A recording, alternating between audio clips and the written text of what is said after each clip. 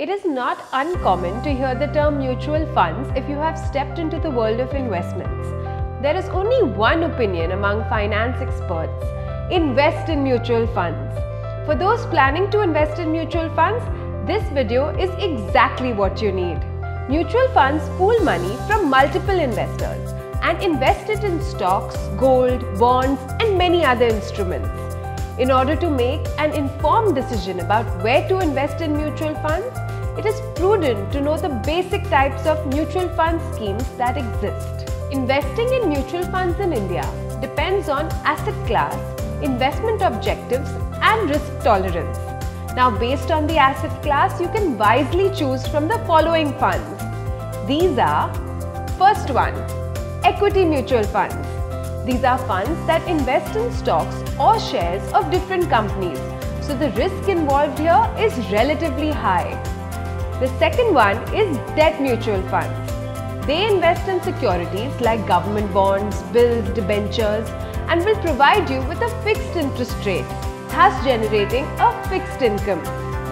The third type are hybrid funds.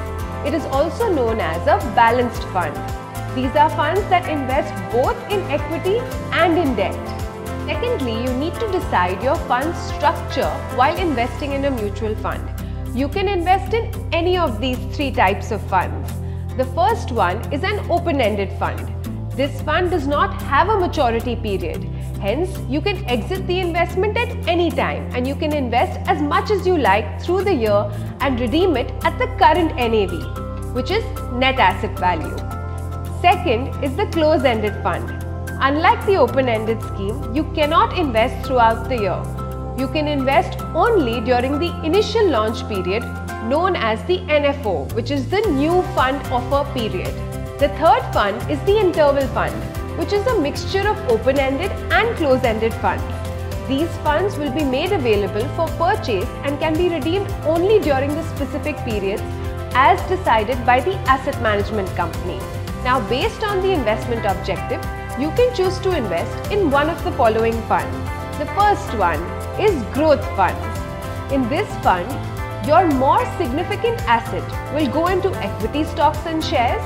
If you plan to maximize wealth in the long term, you should choose to invest in growth funds. The second one on our list is income funds. Here your investment will be made in deposits, government bonds, securities, debentures, and these will give you fixed regular income. It is best suited type of fund for you if you are looking for a low risk investment. And the last one is balanced funds.